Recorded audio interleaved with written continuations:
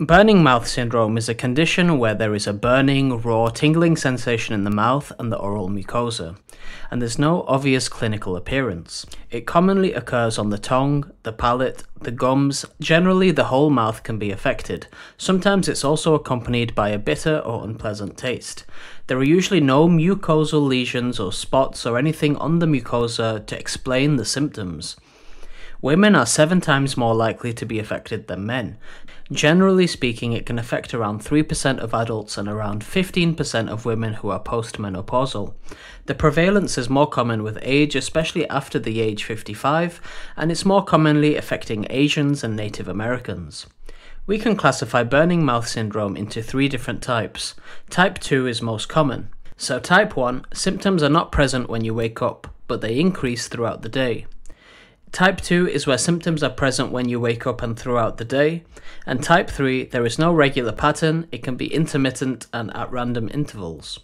The key symptoms of burning mouth syndrome include mucosal pain, burning sensation at the dorsum of the tongue, irritated feeling in the mouth, a tingling sensation, dysgeusia, which is an altered taste in the mouth, and dysesthesia, where you get these abnormal sensations. Burning mouth syndrome may also have other associations with it, like dry mouth, which is otherwise known as xerostomia, thirst. It can be present alongside irritable bowel syndrome. It could be present with anxiety, depression, and also in those who have a decreased appetite. Factors which may make burning mouth syndrome worse include speaking, acidic or spicy foods, fatigue, and even certain minty toothpastes that you may be using.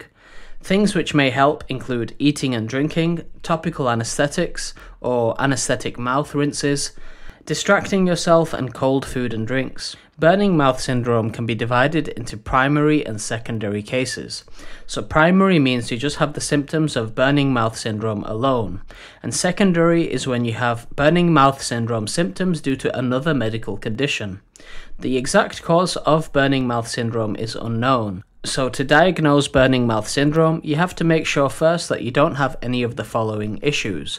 So that could be any mucosal disease, it could be fungal infections, iron deficiency, vitamin B12 or a folate deficiency, dry mouth or xerostomia, menopausal symptoms, acid reflux or diabetic neuropathy, because all of those conditions can cause these symptoms of burning sensations in the mouth. If you don't have those symptoms, as I said, the cause of burning mouth syndrome is unknown, but it's been suspected to be maybe something to do with the salivary gland not working properly.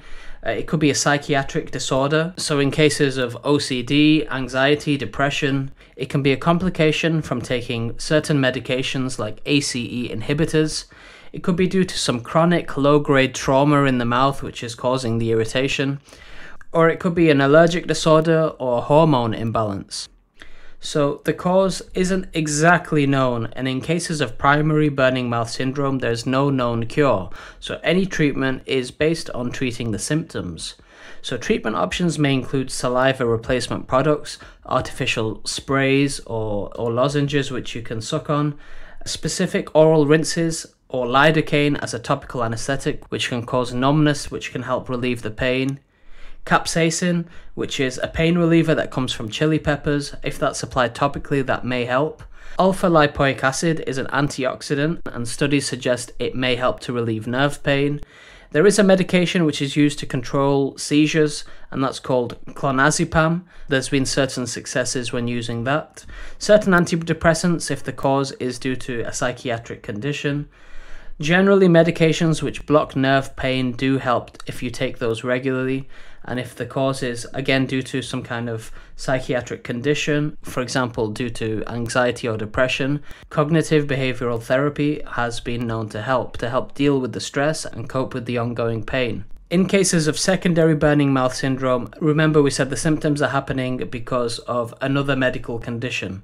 So treating that medical condition, whether it's the thrush or fungal infections in the mouth, or whether it's down to diabetic neuropathy, treating those medical conditions should help to relieve symptoms of secondary burning mouth syndrome.